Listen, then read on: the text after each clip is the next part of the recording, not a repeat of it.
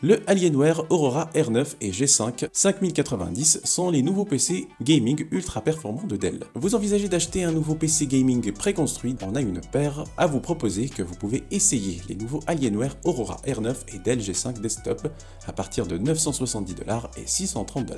En son cœur, un ordinateur de bureau sera toujours un boîtier et la marque de jeux Dell avait construit il y a quelques années un très beau boîtier pour l'Alienware Aurora et le XPS Tower, un boîtier dans lequel vous pouviez appuyer sur un bouton pour ouvrir tout le châssis, l'alimentation électrique et tout ça pratiquement sans prise de tête et sans outils. La nouvelle Aurora R9 n'est en fait qu'une nouvelle coque.